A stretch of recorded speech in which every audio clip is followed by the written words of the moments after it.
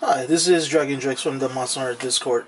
I don't actually have the game Monster Hunter Rise yet, so I actually do have the G Fuel for some reason.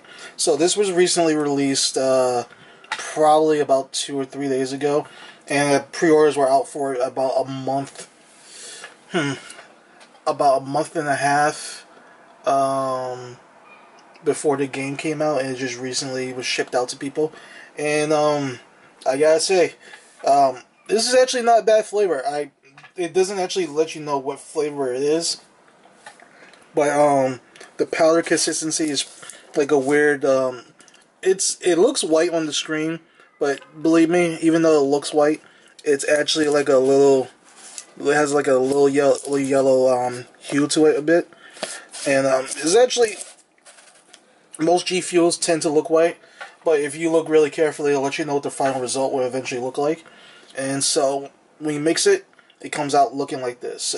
It does look like a urine sample. I understand that, but it actually tastes pretty good. It tastes more of like a citrusy. I would say there's like a I don't know. I would say there's probably some notes of pineapple, some type of exotic citrus flavor in there. Can't really tell.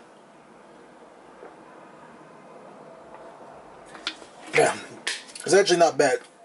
Not bad at all. Um, I prefer. I guess it's not too bad considering that there's some flavors that are like pretty much just like chocolate flavor, caffeine, or just pretty much it tastes like artificial sugar. This is actually tastes pretty mild. Like I would say if you bought like if you have a picture full of this stuff, you would probably mistake it for some type of store brand juice that you can buy off from like the dollar store or something. It's not that bad. I'm used to it. I like it. If you guys actually have never bought G Fuel before, I actually recommend you buy yourself a shaker of some sort.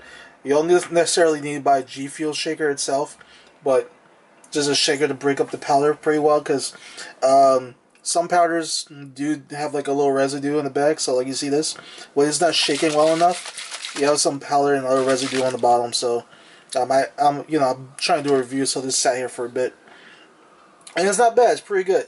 Um, I wouldn't say it's top tier, or nor would be second tier. But if you gave me this and told me, "Hey, would you like some?" I'll most likely say yes.